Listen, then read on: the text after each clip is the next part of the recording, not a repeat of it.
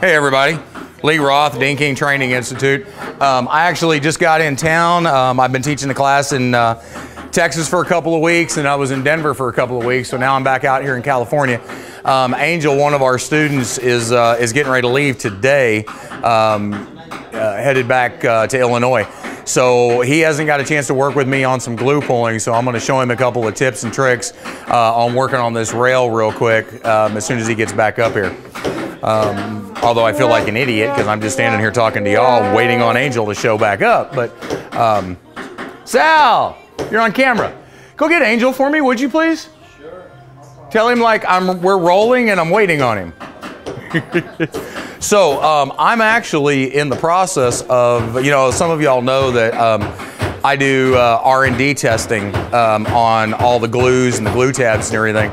So not only am I getting ready to show Angel some stuff, you know, how to pull a few things on this rail, but I'm actually testing some brand new tabs and some brand new glue that's not out on the market yet. So officially you can't see them, but just know that there's a couple of new things that are going to be released most likely at MTE in January that are some pretty cool toys. Okay, so Angel, I made 3 different dents here. I went ahead and threw with a big light up there, gives you a little bit better spectrum and a little bit better visual on it. So we got a real shallow one right here, then we got a little bit deeper one there, and then a little bit deeper one here. On this deeper one, you should be able to see the eyebrow and the smile around the bottom side of that. Okay, so when we get ready to tap down on that, before we even pull it, if you've got that significant ridge around it, open it up a little bit, knock that ridge down. The one failure of glue, and I'm just going to kind of try to run through a few ideas because I mean, I kind of know what you should have gone through with glue, so just a couple of extra points that I'm going to try to throw to you. Don't be afraid to open a dent up, okay? Even before you pull it. One of the, for lack of a better term, failures of glue pulling is it has a hard time with a very sharp, very tiny, tight dent, okay? Okay. If you take a sharp, tight dent and open it up, and one of the analogies that I use, if you take a cup and you turn it into a bowl, it's going to pull easier. Okay. You've softened that bottom up, you've softened the edges up, and it's going to make it invert smoother, okay? So anytime you have any high ridge around the outside of the dent or a very sharp bottom, don't be afraid to go in there, open it up a little bit before you ever pull it. Yes, you're making the dent a little bit bigger. You might take a dime-sized dent and turn it into a nickel. But inevitably, it's going to be a lot easier for you to pull because that bottom's going to be smoother, softer, and shallower. Gotcha. Okay? Hey, Mr. Alex, may I have my VIP tap down back, please, sir? I like that. I can't help it. It's my go-to. It's my right hand. VIP knockdowns with the interchangeable tip. They're awesome. This is the 3.0 with the interchangeable stainless tips. So that's the one I take home, right? No, this one you are not taking home. This one's mine. But I do need to grab a hammer. I'm sorry, Oleg. I know I'm walking away from you and you hate when I do that. But I needed a hammer real quick. Okay. So, like on this one, we're just gonna, just real gently ease that ridge down.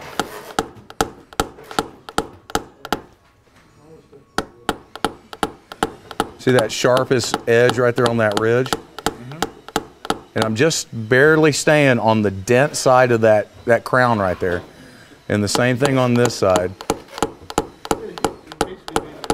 Just kind of shallowing that ridge down. So basically all I'm doing is you've got a ridge on the side of that dent, right? Like this. And I'm taking that ridge that's really sharp and I'm laying it back. Okay. That's all I'm doing. Just kind of evening and easing that slope up. Now what we're going to do, and we'll go ahead, we'll hold off on that one for just a second, but if you can see that one. Oleg, can you see that in the camera okay? Okay, so on a real shallow dent like that, soft pull, okay? You don't need to make a monster pull on something like that, especially on your first pull. Just like in pushing, you want to test that metal to see how hard you need to pull it. Fairly equal size tab to the size of the dent or slightly smaller. So we're going to take, that's an 11 millimeter roughly. And see how that sets just in even with that dent? Yep. Okay. Get a nice fill on the tab. And this has actually still got some root beer glue mixed in it. I haven't pushed it all out yet. And root beer glue being as strong as it is, we definitely don't want a really hard hookup because that's a super shallow dent. And if we get a really hard hookup on a super shallow dent like that, you're doing two things. One, you're risking pulling the paint when you don't need to risk it because you don't need to over pull it like that. And two, you're just making more work for yourself. You know, so you want to be able to control that pull where you're just slightly inverting it, making a little bit of a dome. So right there where it just went no longer tacky. 50 seconds. Light pop, you're gonna pull it. Take a look at that. You can't ask for one to open up any better than that right there.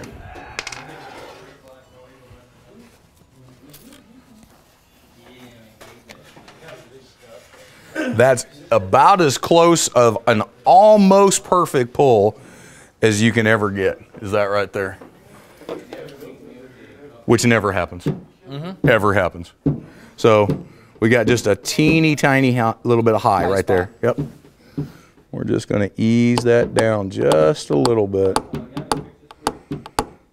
And you always with glue pulling, you typically want to use, especially until you get really, really confident with your tapping, always use a little bit fatter tap down so you can blend this out and you don't risk making a sharp little dimple that you're going to have a really hard time pulling back out. So you see how I'm just kind of blending this out a little bit? Kind of like I would do with a blending hammer, but I'm just doing it with a tap down and just leveling that out nice and smooth. Or she's gone. She's gone. Absolutely. One thing that with glue pulling that you always have to remember is make sure that you're keeping that light back far enough because it will hide highs from you, especially in a lighter color, in a white or sometimes in a silver. Make sure you're taking that extra step to push that light back a little bit to be able to see, because that'll give you a, see, like when I push that light back a little bit, take a look. It's showing us that very subtle shallow that we still need to get that out of. So we're just gonna kind of blend that out a little bit more. See those little shoulders right there? Just that little high. You can do it with a blending hammer. You can do it with a tap down. I mean, whichever way you're more comfortable with. I mean, I could easily be doing this with a blending hammer, but I don't, since I don't have one on the cart. You know, you can, if you're careful and you're good at tapping down, you can do a certain amount, a lot of blending with your tap down. You know, a blending hammer is phenomenal. Don't get me wrong. I love them. I use them all the time. And I'll, thank you. And I love how they'll spread that area out and let you blend that metal in.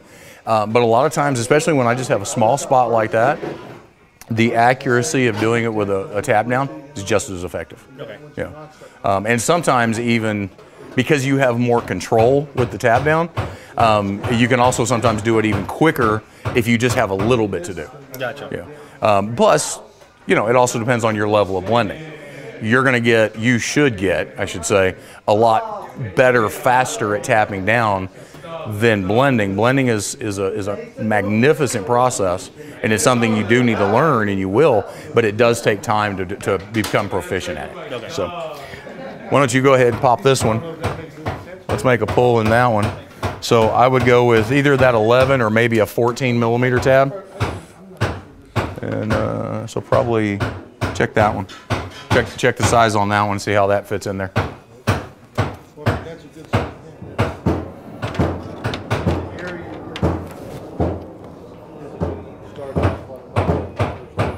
So if you got a little taper around the outside of it, that's perfect. You just don't want to ever go bigger on a dent like that, larger than the dent with the tab, because you're going to end up over pulling it. What you think?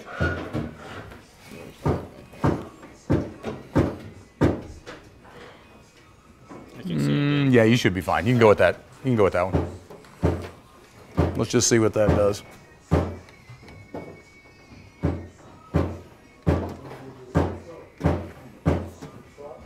the dreaded glue spider webs.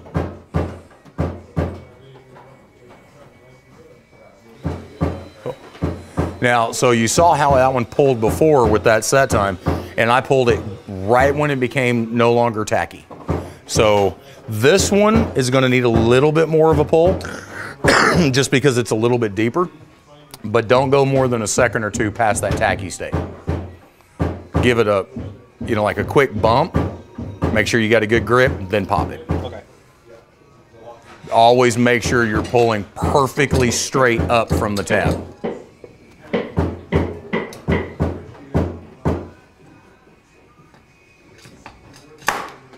There you go.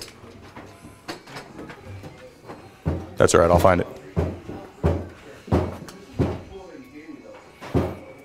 Okay. Probably went underneath the car. I'll get another one. Nice.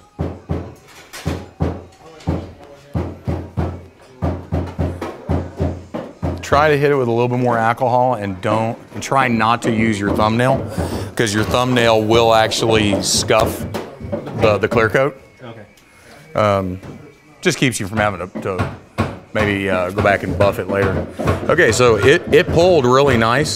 So you've got that one high spot right there. So you're gonna wanna go ahead and start tapping that down. Now chances are, when you get that down, you're probably gonna have to make one more pull. There's probably gonna be a little shallow on this side. But let's see what it looks like after you tap it down. And is that too much light on you or are you good? Okay. I've also got that light dimmed down a little bit for you too. It's not at its brightest setting because that one gets really bright. And on this white, you get it too bright, it's going to create a whole lot of glare.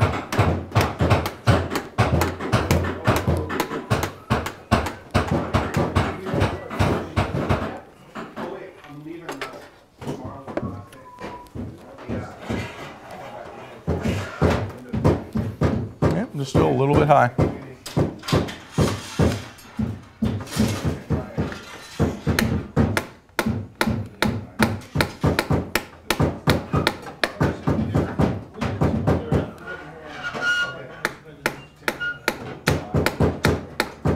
Make sure you're lifting your tap up in between taps just so you can see the movement.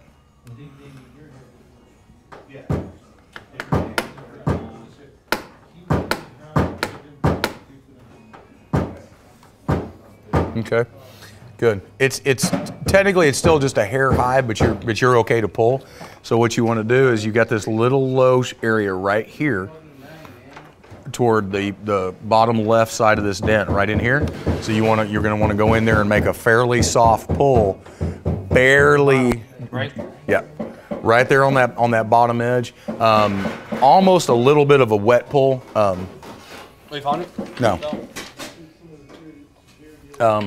That's all right. Just use this one. You'll be fine. That's the same size. That'll work.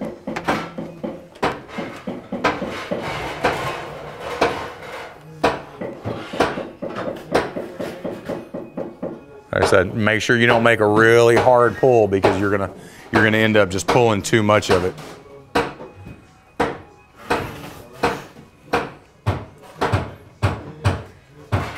There you go. And you're setting your tabs really well. I noticed you do that same little tap that I do because you want to set the tab down and kind of press it in a little bit, but you don't want to thin it out too much. Yeah. You know, you still want a significant amount of glue up underneath there. Good job. On this one, we're gonna pull fast. Yeah, just a light pop. Okay. Yep. Because like I said, you don't want to pull too much.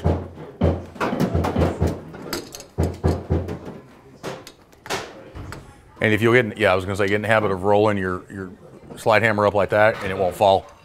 You won't be chasing them on the ground. There you go. Hi, Michelle. Welcome to Cali. Thank you. How are you? Welcome back home. Right.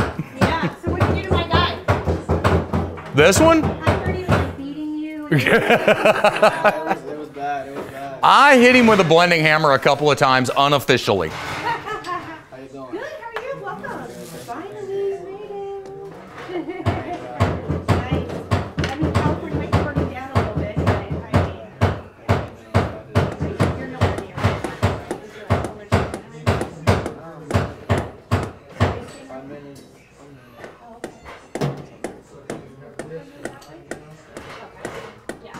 So one thing I always find challenging about glue pulling, and not just challenging, but it's challenging in a cool way, because I'm just a knowledge geek nerd like that, is if you notice that dent has kind of moved on you. Yeah. As it pulled, you pulled it right, you pulled it straight.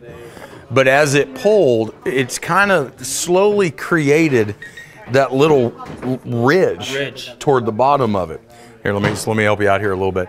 And because of that, we're actually going to have to change up and kind of move what we're doing and how we're doing it to pull that oblong, let's say, dent out. Okay. Because you've got the vast majority of the dent gone, but as it pulled, and that's just because of structure.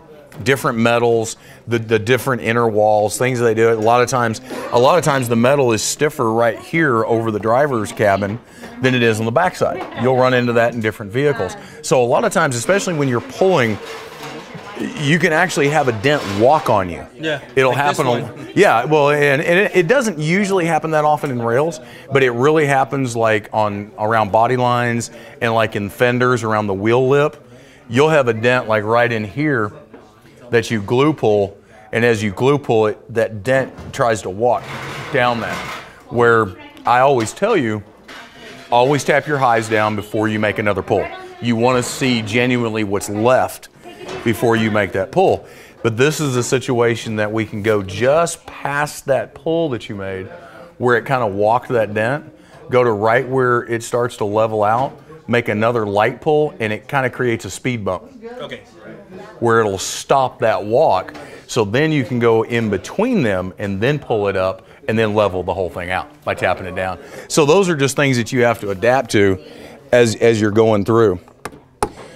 Also, that scanning tech, you know, remember the very first exercise they put you through with the lines? Yep. When you're scanning with those lines?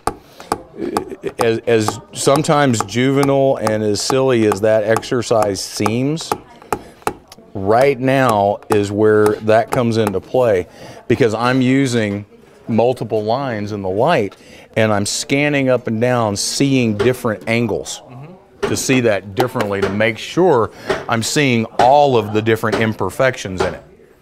So we've got a little bit of a line, but very little. I think we're still okay with a round tab.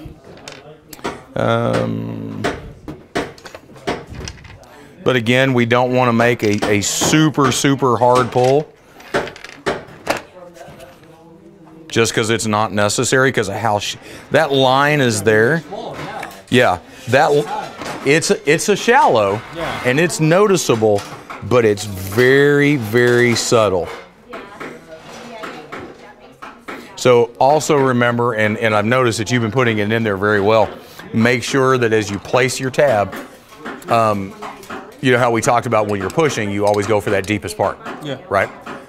Basically, it's the same thing with glue. Typically, you're surrounding and centering the tab in the dent, but making sure that the shaft is over the deepest part,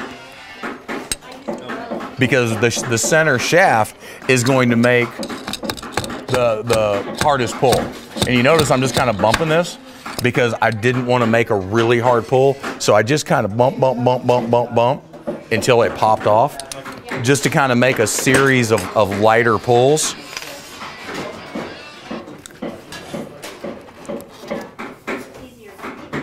Go to high? Yep. But you see how by doing it that way and making that series of softer pulls, it just pulled it all up. Oh, yeah. And it smoothed it out, kind of stretched the metal out where it smooths it, and then now we can tap it down. Yeah, let's tap it down now. Right. So we can just come in here and make sure we get that contour back.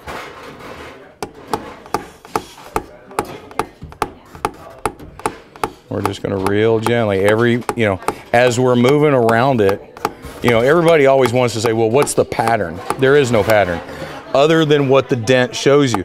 If you pay attention to the dent and you, exactly, if you read the dent and listen to what the dent's telling you, and I know everybody says the dent's not talking. It actually is. You know, yeah, it's going to show you what you need to do. And it's all those little subtle highs and lows. If you just tap those subtle highs and lows into a flat area and you watch those, you're good.